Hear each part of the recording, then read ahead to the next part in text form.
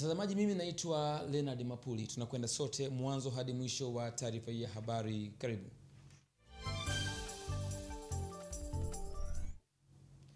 Rais wa Jamhuri ya Muungano wa Tanzania Dr. John Magufuli amemtumia salamu za rambirambi mkuu wa mkoa wa Songwe Brigedia Jenerali mstaafu Nicodemus Mwangela kutokana na vifo vya watu 19 katika ajali iliyotokea usiku wa kuamkia leo kwenye eneo la Senjele ikihusisha magari matatu. Zaidi na mwanahabari wetu Mercy Sekabogo.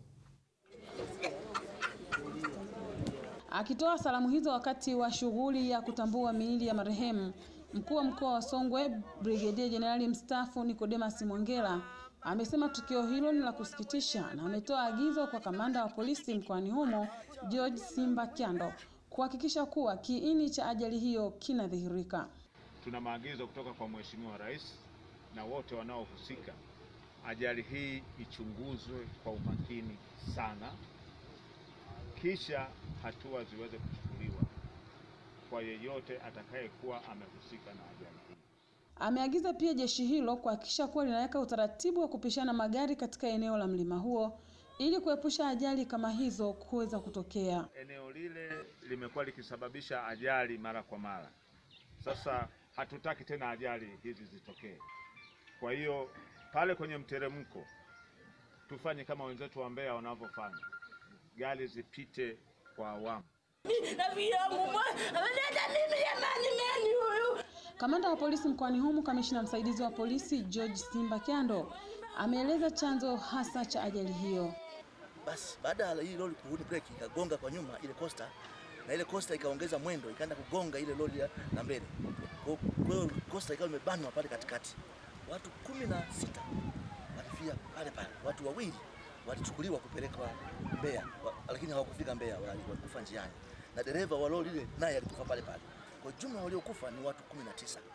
Kati ya hao wanawake ni 4 na wanaume ni 15. Na mpaka sasa hapa tuko hapo mochwari, miili 8 imeshatambuliwa na utambuzi bado unaendelea. Ni majira sana ni mchana, miili 15 ilikuwa imeshatambuliwa na ndugu zao. Hii ni kwa mujibu wa mganga mkuu wa mkoa Dr. Heri Kagia. Tako hiyo changamoto kwa kuweza madaktari hapa kuweza kuiweka vizuri ili angalau sura ziweze kutambulika kwa ndugu.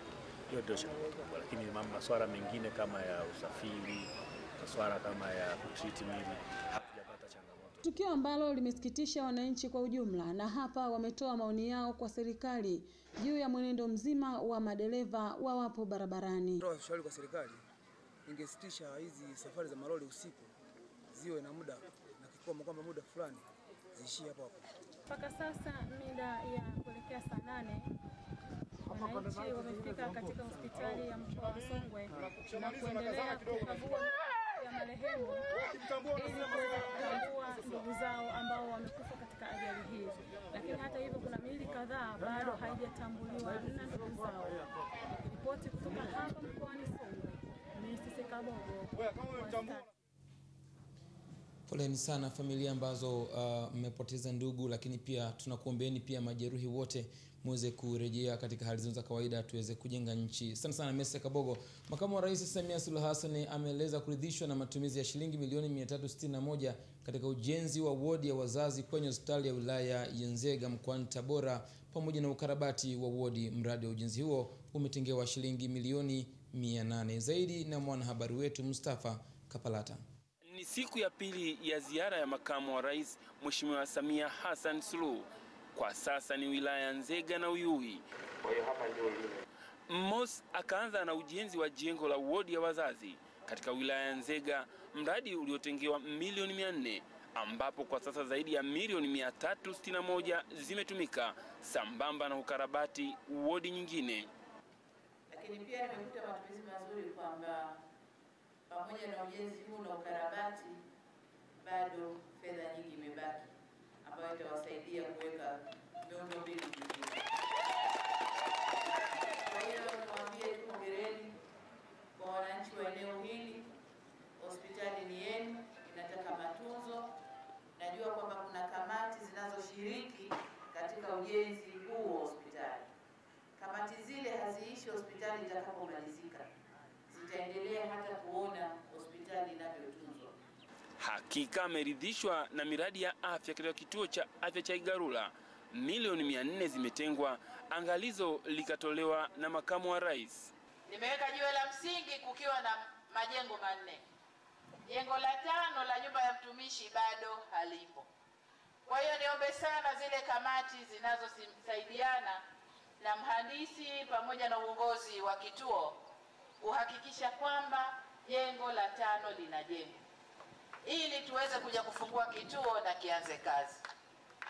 Baadhi ya mawaziri walioambatana katika ziara hiyo wameahidi kutatua kero za wananchi, hasa katika sekta ya maji, afya na barabara. Tanzania katika miji hii 26 katika mkoa wa Tabora ni miji mitatu. Piga makofi kwa Mheshimiwa Rais Dr. John Pombe Magufuli.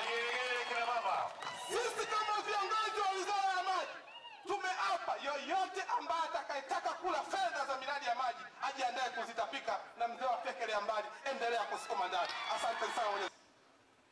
Wiki iliyopita, yani mwezi wa pili, tumeleta fedha hapa zaidi ya shilingi milioni 237 zingine. Kazi yake ni moja tu, yale maboma yote ambao wananchi waliweka nguvu zao kujenga, tumeletea fedha kila boma moja milioni 12,500, wamalizie hilo boma, waweke na madawati. Na hiyo ni awamu ya kwanza, na awamu nyingine itafuata. Lakini Mheshimiwa Makamu wa Rais, jambo la mwisho, Agri Mwanri ndiye mkuu wa mkoa wa Tabora. Kwake ni pongezi kwa serikali ya awamu ya 5. Ukubwa zaidi ni mradi wa maji wa Ziwa Victoria ambao utatatua kero ya maji kwa mkoa wa Tabora. tumependelewa sana sana sana. Neno la Mungu linasema shukuruni kwa kila jambo. Napenda kusimama hapa kwa niaba ya serikali ya mkoa huu na kwa niaba ya wananchi kusema tuna salute jitihada za serikali za kuhakikisha kwamba tunapata maji kutoka Ziwa Victoria. Ni maoni yetu kwamba kitendo kile kitatatua tatizo la msingi lililoko katika mkoa wetu wa Tabora. Makamu wa rais anaendelea na ziara yake mkoani Tabora kukagua miradi ya maendeleo na kuzungumza na wananchi. Mustafa Kapata, Star TV, Tabora. Waziri wa Afya, Maendeleo ya Jamii, Jinsia, Wazee na Watoto Umi Mwalimu ametoa wito kwa wazazi na walezi nchini kuwapeleka watoto wao katika vituo vya kutolea huduma za afya ili wapate chanjo mbalimbali zinazotolewa kwa ajili ya kukinga na magonjwa mbalimbali. Taarifa ya Rachel Dixon inasoma studio na Adam Damiani.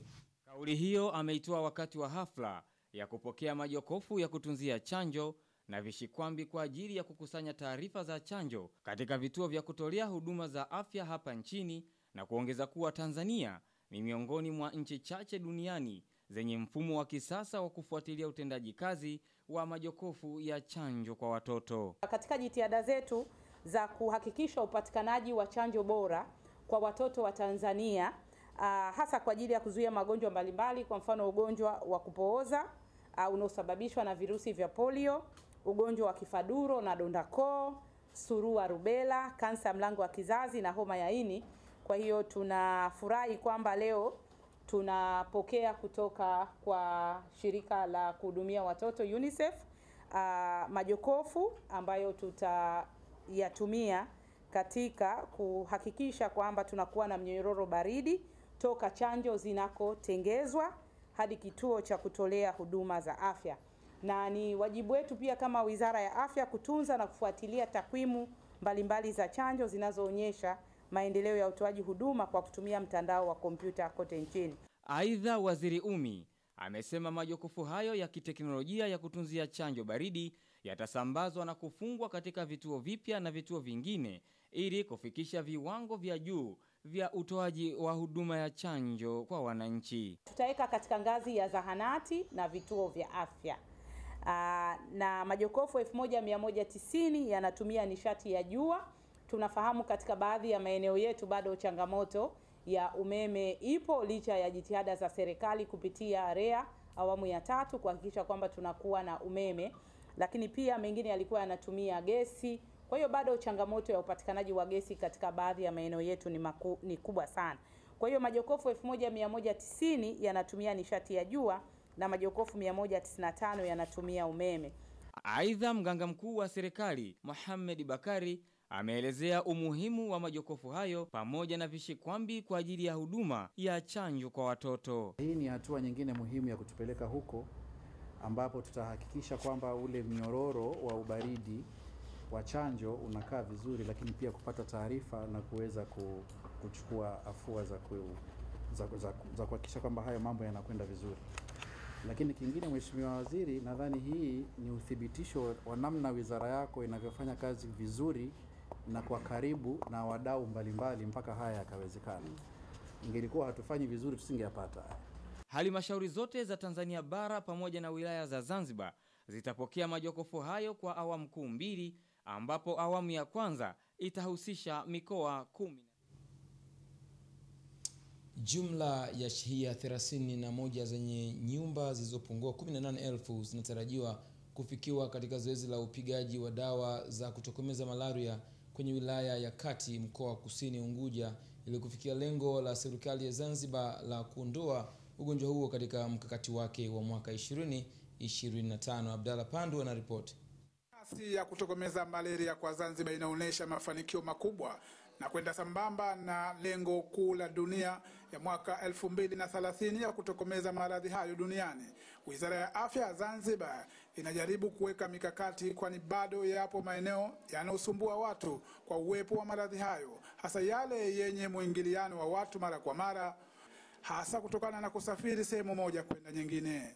Akizindua zoezi hilo katika eneo la Miwani, wilaya ya Kati Unguja, mkuu wa wilaya hiyo Mashavu Sukwa anasema hili ni agizo la serikali, hivyo kila mtu anahitajika kufuata maagizo hayo. Hivyo hata mstahimilia yoyote atakayekataa kupigiwa dawa katika nyumba yake. Usaidia wewe kwenye nyumba yako. Wewe ndio utakayekuwa mzima pamoja na familia yako. Sasa ukisema unaikomoa serikali, sifahamu ni kwa namna gani. Kwa nini hutaki kupigiwa dawa? Sifahamu ni kwa namna gani. Kwa hiyo nikuombeni sana wananchi, huko tusifike. Baadhi ya wananchi wa wilaya hii walioshuhudia uzinduzi huu wanasema kuwa hiyo ni faraja kwao, kwani maradhi hayo yanawasumbua sana na kuleta taharuki pale katika familia anapobainika mwenye maradhi hayo. Kuja kwanza ndio mtu ulishaanza leo, kwa hivyo nashukuru na nitakuwa ni balozi wa wenzangu kuhamasisha kwamba wasifanye dharau, tuendelee na upigaji wa dawa, tuwapokee vizuri. Asanteni sana.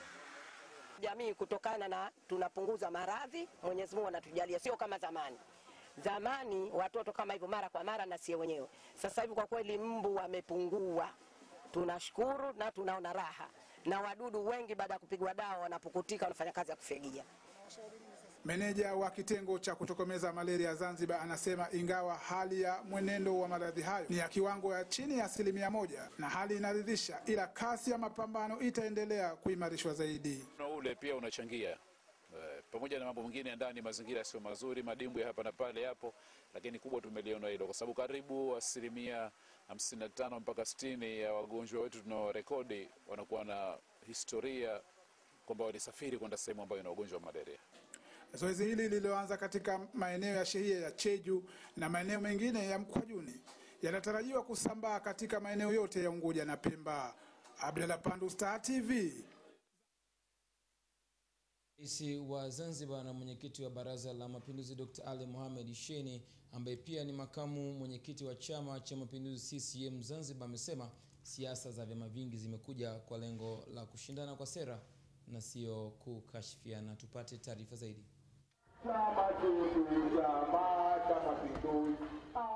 Nasisitiza sana juu ya kuishi kwa amani na umoja, sie sote wamoja.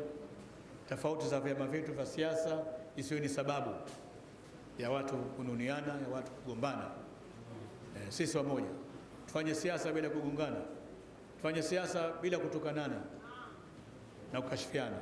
Rais Dr. Shein ameeleza kuwa tayari utekelezaji wa ilani ya uchaguzi ya mwaka 2015-2020 imeshatekelezwa kwa kiasi kikubwa na ahadi nyingi zilizoahidiwa zimeshatekelezwa sambamba na zile ambazo haziko katika ilani.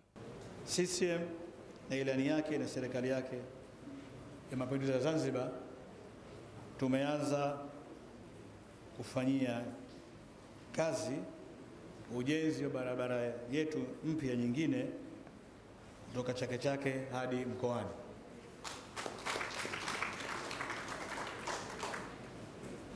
Tumemtafuta mtaalam mwenye uwezo wa kuangalia barabara hii iweje. Amesisitiza kuwa viongozi wote waliomo serikalini ni vyema wakatambua kuwa wanatekeleza ilani ya uchaguzi ya chama cha CCM, hivyo wana kila sababu ya kufanya kazi zao kwa bidii, na yule ambaye hatoweza anapaswa kukaa pembeni. Rais Dr. Shein ameeleza kuwa ujenzi wa barabara ya Mkanyageni Kangani ni moja ya utekelezaji wa ilani ya uchaguzi ya CCM ya mwaka 2015-2020 ambayo imetajwa katika ilani hiyo kwenye ukurasa wa 149. Nalo ni jengo letu la asili la ASP, hazina yetu, nguvu za wazee wetu zile, kina marehemu mzee Mohamed Juma Pindua na wenziwe. Tumempa jina la jengo hili kwa heshima yake. Ndio tawi lao lilikuwa lile pale mkoani, limeanguka chini lote. Ni kiwanja chetu, lilikuwa tawi letu. Lazima wilaya ya Mkoani ya chama ifanye jitihada kujenga lile tawi.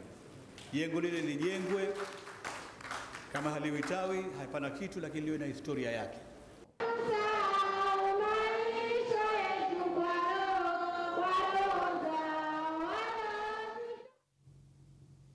Mahakama Kuu Kanda ya Dar es Salaam imeshindwa kusoma hukumu ya shauri juu ya uhalali wa mwenyekiti wa chama cha wananchi CUF anayetambuliwa na msajili wa vyama vya siasa Profesa Ibrahim Lipumba kutokana na jaji anayesikiliza kesi hiyo Dr. Benaj Masudi kwa nje ya ofisi kwa majukumu mengine. Taarifa zaidi na mwanahabari wetu Othman Mihula. Akihahirisha hukumu ya shauri hilo, naibu msajili wa mahakama kuu Shamila Sharwat amesema jaji Benhaj Masud aliyetarajiwa kuisoma hukumu hiyo yupo nje kiofisi akitekeleza majukumu mengine, hivyo maamuzi ya kesi hiyo yatatolewa Machi 18 mwaka huu. Na leo hii ilikuwa ije kwa ajili ya hukumu za aina mbili, kwa maana ruling kwenye pingamizi la awali ambalo liliwekwa na wakili wa serikali dhidi ya waliofungua kesi kuambia kwamba hawakuwa na bodi, yani wajumbe wa bodi halali wa kuweza kufungua hili shauri. Lakini pia ilikuwa isikilizwe, itolewe maamuzi ya kesi ya msingi hiyo kwamba msajili ana mamlaka au la. Lakini kwa bahati mbaya leo jaji alikuwa na udhuru wa kiofisi, kwa kesi haikuweza kusomwa. Kesi ya kuhoji uhalali wa mwenyekiti wa chama hicho ilifunguliwa na baadhi ya wajumbe wa bodi ya wadhamini wanaomuunga mkono katibu mkuu wa chama hicho Maalim Seif Sharif Hamad, wakidai msajili wa vyama vya siasa hana mamlaka kisheria kumtambua Profesa Lipumba kama mwenyekiti wa chama hicho. Kesi hiyo namba 23 ya mwaka 2016 ndiyo kesi ya kwanza ya mgogoro wa kiuongozi ndani ya chama cha wananchi CUF kati ya mwenyekiti wa chama hicho Profesa Lipumba na katibu mkuu wake Maalim Seif, kufuatia kitendo cha Profesa Lipumba kurejea kwenye nafasi ya mwenyekiti licha ya kuandika barua ya kujiuzulu wakati wa mchakato kuelekea uchaguzi mkuu mwaka 2015. Athmani Mihula, Star TV, Dar. Halmashauri ya wilaya ya Chato mkoani Geita kwa kushirikiana na shirika la nyumba la taifa yani NHC imezindua rasmi zoezi la uuzwaji wa viwanja 1035 vilivyo katika eneo la Mlimani na Lubambwagwe, lengo likiwa ni kuhakikisha mkoa huo unakuwa na maeneo rasmi yenye mahitaji ya kila aina na miundombinu. Zaidi na mwanahabari wetu Salma Mrisho. Uzinduzi rasmi wa uuzaji wa viwanja unafanyika katika halmashauri ya wilaya ya Chato. Kuna viwanja kwa ajili ya makazi, biashara, majengo ya taasisi, viwanja vya michezo na kadhalika. Na ya msingi, yani basement, awamu ya pili ilikuwa ni uandaaji wa ramani na mipango miji. Awamu ya tatu ilikuwa ni uthamini wa eneo lenye mchoro wa mipango miji. Na awamu ya nne ilikuwa ni upimaji wa eneo la mradi lililolipwa fidia. Kuna vivutio mbalimbali ambavyo viko eneo hili la mradi na pia nje ya eneo la mradi. Vivutio mojawapo katika eneo la mradi ni muonekano ule wa ziwa Victoria. Kuna fursa katika eneo hili kwa kuwa na vivutio vya asili ikiwemo hoteli za kitalii ambazo watalii hufika wakati wanakwenda kutembelea hifadhi ya Rubondo, na pia vipo karibu katika hifadhi ya Buligi. Lakini tupime Mganza, tupime Wanga, tupime maeneo mengine ya Kuseresere, Fikiri na maeneo ya Kachwamba na Kanyama pimeni, ili maeneo yote yapate thamani.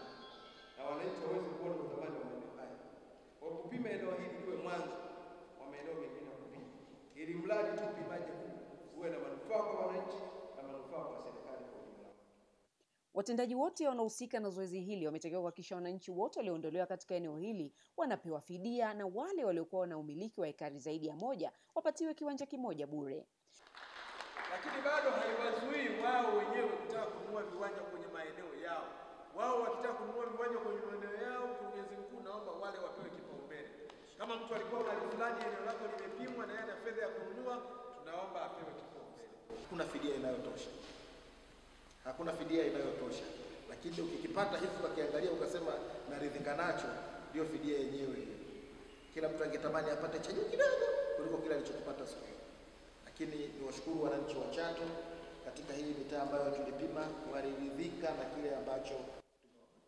Viwanja vilivyopima na kupangwa kwa ajili ya makazi vimegawanyika katika makundi matatu kulingana na ukubwa, yakiwemo vya ujazo wa juu, ujazo wa kati na ujazo wa chini, kwa bei ya kiasi cha shilingi 1300 kwa kila mita moja ya mraba hadi shilingi 2300. Salma Mrisho, Star TV, Geita. Na shukrani sana Salma Mrisho. Mtazamaji, bado tunao mengi na kusihi tu endelea kuwa nasi. Hii ni Star TV Habari.